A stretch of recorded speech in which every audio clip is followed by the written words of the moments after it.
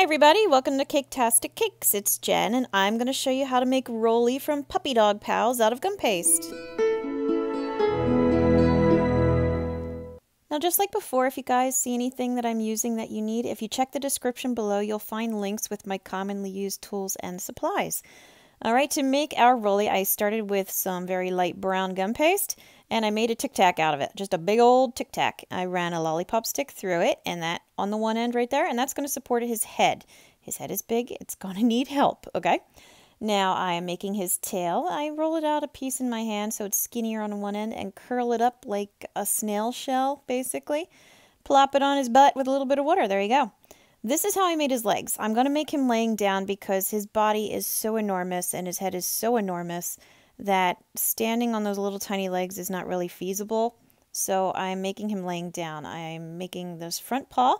You can see I have it bent at a 90-degree angle. I trim off the one end there because that's going to go up where his shoulder is. And the paws are going to be going in front of his body, kind of like a cat, but facing each other. See? So I use my knife to make little toe imprints.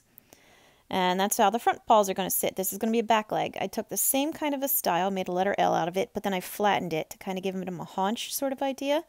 I trim it off because otherwise it would be too fat against his body. And then I'm going to put two little prints with my knife blade to make his little toes. And I've mentioned this in videos before. I don't know why, but 3 toes on animals is like the magic cutie number for little kids and stuff. It just makes it cuter. So there you go. You got rounded off and flattened and 3 little toes. Stick it on the body just as you see I did there with gum paste and you're ready to go. All right, here comes this big old melon. Start with a ball, make it nice and round. I'm using my ball tool and I'm sticking it in about halfway. They have very large eyes. It dominates their face. Stick them in halfway and lift up. He and his buddy Bingo have very expressive eyes and very expressive eyebrows and a lot to it. So I'm making them a little uneven. I'm making them very, very big and lifting them up a lot. Very exaggerated. So this looks kind of like, honestly, when I made Jack Skellington, it was that kind of idea too. Or if you're making a frog, you know, a cartoony looking frog. Anything big, round eyes, very expressive. So there you go. Now a little bit of water, shove it down on that stick. That enormous head is why we needed that stick. I may have mentioned that. And there you go. His head is really big compared to his body. It's not quite the same size, but it's pretty enormous. So make sure you have a good sized noggin on there when you're going to make him. I'm just kind of smoothing off the edges, rounding him off, and there you go. He's just got this enormous gaping-eyed head. I am now filling the eyes with white gum paste. I just took a big ball, rolled it out, and stuck it in there. You want them to fit inside the eye socket, but you don't want them to be bulging out. These are pugs, and I suppose technically they should be rather bulgy, but I was looking at the cartoons, and they really don't stick out that far. They're just very, very big. Now, Rolly has blue eyes, as you guys, I'm sure, are well aware, having sat through lots of the episodes. And I put a very flat piece of blue on there, and I'm using my ball tool to just smooth out the edges to blend it in, because otherwise on the left eye you can see it's got like a ridge because it's a straight cut. By doing this, it smooths it down and just blends it into the eye and makes it look a little nicer. All right, now I'm jumping into the muzzle. I kind of jump around a little bit with this guy. I took darker brown, and basically made a pair of lips. You want them to extend so they go beneath each of his eyes, you see? And the bottom of his mouth or his muzzle is going to go down almost to his chin. I'm using a veining tool to kind of make his smile exaggerated. I press 2 lines, kind of push it out to the side, and then a line down the middle for his little snoot. And then I'm making a very nice little smile, because he's a happy puppy, and it's meeting in the center. Because he is a happy puppy. He and his buddy get into lots of mischief with their buddy Bob. They love Bob. I watched that episode to make this video for my references, because my kids are too old for these shows, and it's kind of sad because they're very cute and sweet. But anyway, so there you go. Once you get the smile on there, just press it into place. Like I said, make sure the muzzle follows underneath the eyes and goes almost to the end of the eyes.